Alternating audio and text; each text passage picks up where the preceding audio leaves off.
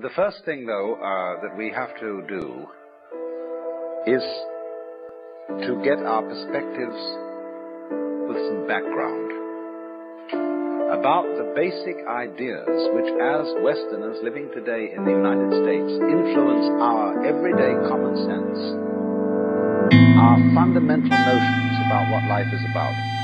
The times that I'm not myself, or you're not yourself, or anyone's not their self, who are they? I often talk about be yourself, be true, do you.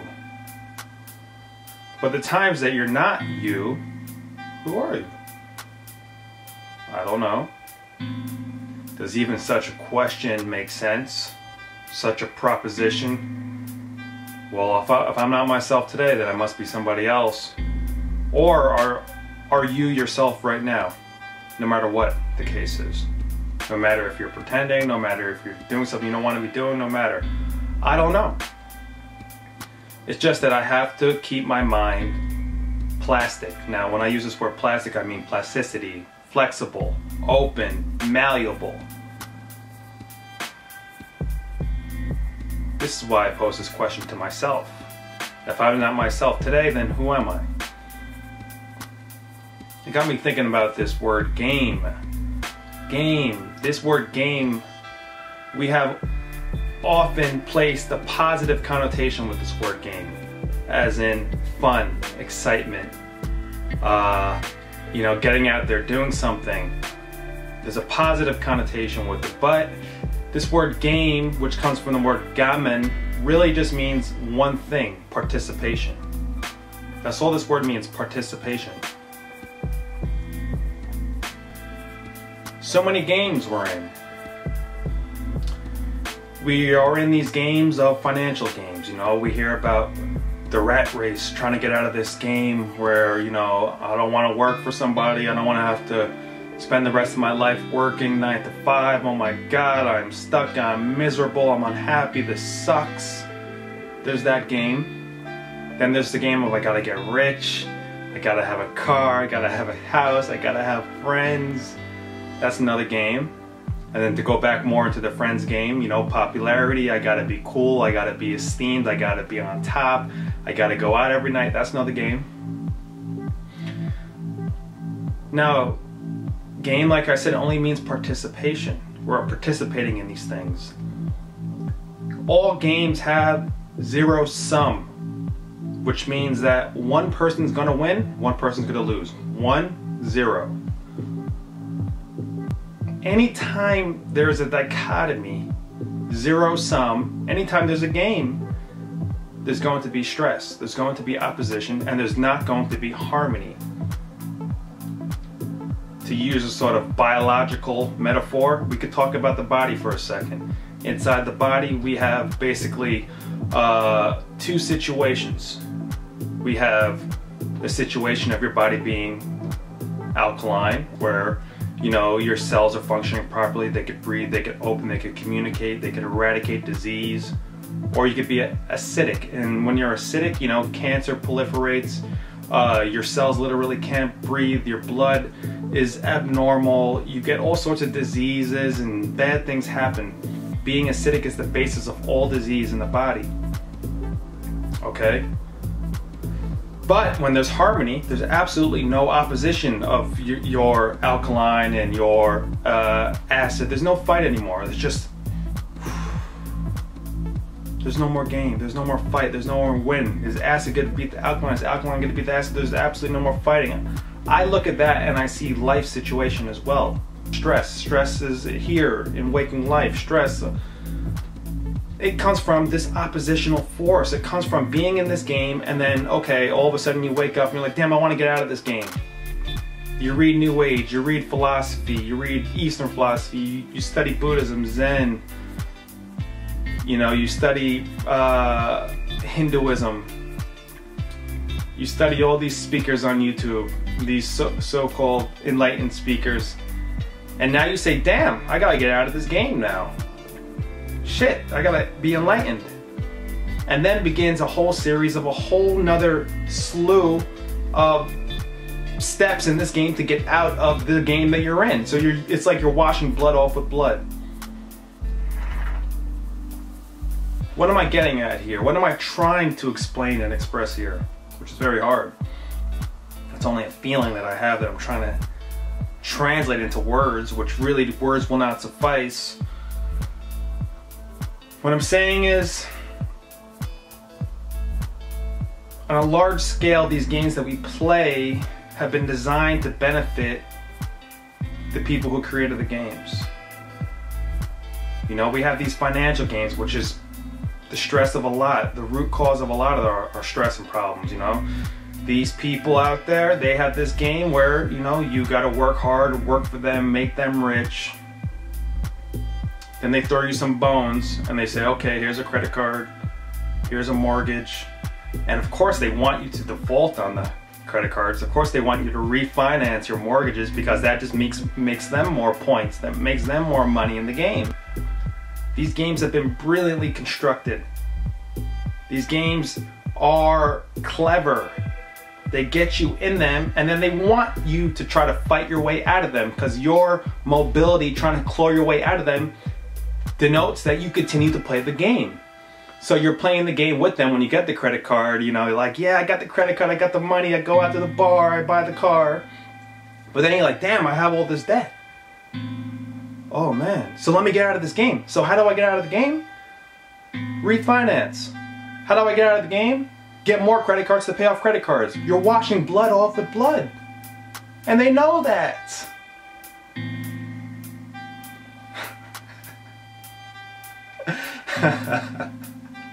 And this is what everyone's trying to perpetuate.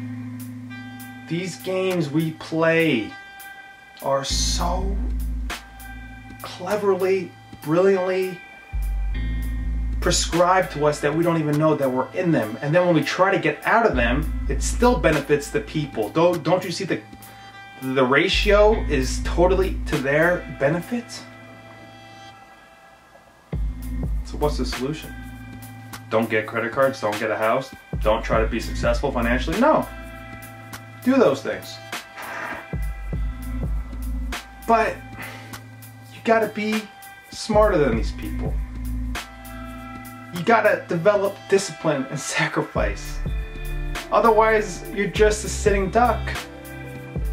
Otherwise, you will be continually controlled and manipulated. Now, I'm not going off into some revolutionary, you know, take down capitalism, you know, I'm not playing with that. That's just playing the game still. That's why I'm not against those things. I'm not against capitalism. I'm not against making money. I'm not against striving to get up to the high corporate ladder. That's okay. But the second you say to yourself, I'm in this game, now I gotta get out of this game by playing the game, you're in trouble. I like this word, okay. Okay? So you're in the game and you say, damn, I see what's going on. I see what they're trying to do. I see that they want me to go work at this place that I don't want to work at. Or I see that they want me to go get these credit cards that I know that I can't afford to pay. I see that they want me, my parents or my friends or my preachers, they want me to go in this direction. But I know in my heart that if I go in that direction, it's going to lead to destruction. It's going to lead to demise. It's going to lead to grief. So if you could see what they're trying to do, you could say to yourself, okay, I see what they're trying to do. I understand, you know, what's going on. Maybe they're not even doing it to hurt me. They're just doing it because that's all they know. I see the situation. I see the credit card bills piling up if I go in that direction. I see, you know, getting some sorts of disease if I keep on eating meat, if I keep on eating steaks all day. I see it. I see what's going on. The only way you could see what's going on is through clearing out your mind, clearing out your heart, clearing out your spirit, and remaining vigilant, remaining constantly without ever letting up, constantly aware. I mean, there's no other way. if you're not meditating, if you're not taking care of yourself, if you're not eating right, if you're not studying, if you're not elevating yourself in every aspect of that self, every aspect of you, which is all one, if you're not improving that and taking care of it, then you will forever be in these games where you will be manipulated financially, emotionally, intellectually, biologically. On every single front, you will be taken advantage of. There are people out there that are scheming, don't you see? There are people out there that are sitting down, coming up with plans to control you, to get your money, to help you default on your loans, to help you refinance, to help you get sick and die so they can sell you more pharmaceutical pills. Don't you see the game? But yet everyone's all like, life, it's okay, you know, it's all about life, have fun. Forget about all that, you know, have fun. You know, just make money, have fun, forget about all, I don't need to meditate. You know, I'm not from the East, why should I meditate? Which is the most ignorant statement I've ever heard.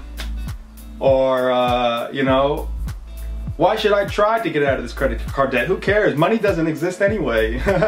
You know, let's go to the bar, let's just party. And I can see how that's an attractive sort of thought. But don't you see that that's what they want? They throw you the bones so you continue to feel. They give you just enough wiggle room so you can continue to carry out their games.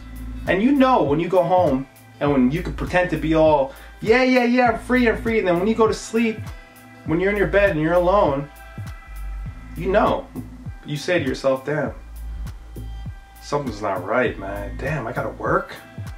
I gotta go to this job that I hate. I gotta pay all these bills. I'm sick. I can't even afford my payments. But it's the weekend. Yeah, it's the weekend. It's the weekend with my friends. Yeah, I'm gonna get drunk. Oh, yeah. And then again, when you go to sleep, it's like, God, man, something's not, I just don't feel right.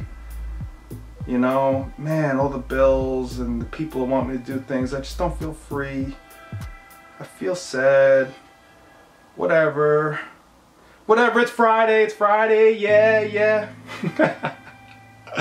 Don't you see, you're not free. You're not free with this sort of situation, with this sort of zero-sum, you know, you're not free in any single game you're in, you're not free.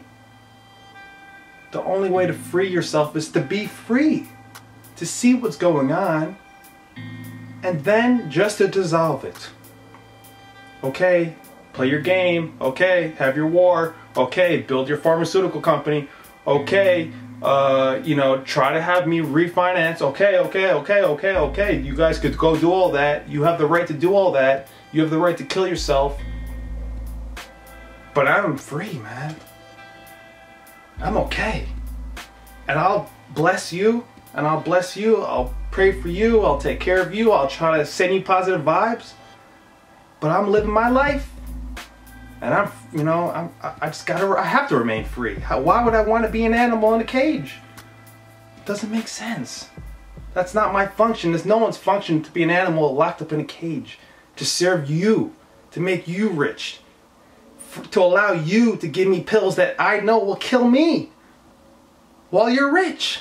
And while you're doing whatever you want to do. I'm just not that dumb.